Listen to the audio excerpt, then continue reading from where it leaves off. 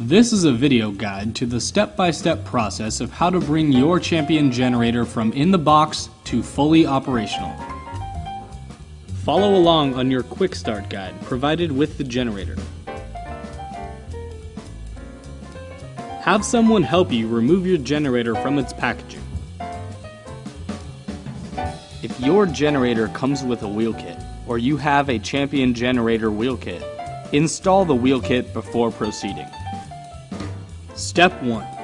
Place the generator on a flat, level surface. Remove the oil fill cap to add oil. Using the funnel provided, add oil to your generator and replace the oil fill cap when finished. Step 2. Add fuel to your generator. Remove the fuel cap. Slowly add fuel to your tank. Allow approximately 1/4 inch of space for fuel expansion. Step 3. Move the generator to a well-ventilated, flat, level surface outdoors. When this is finished, turn the fuel valve to the on position. This will begin the flow of fuel to the engine. Step 4. Move the choke lever to the choke position.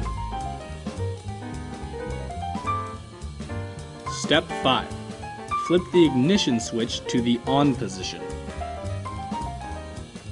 Step 6.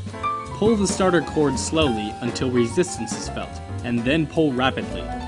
As the engine warms up, move the choke lever to the run position.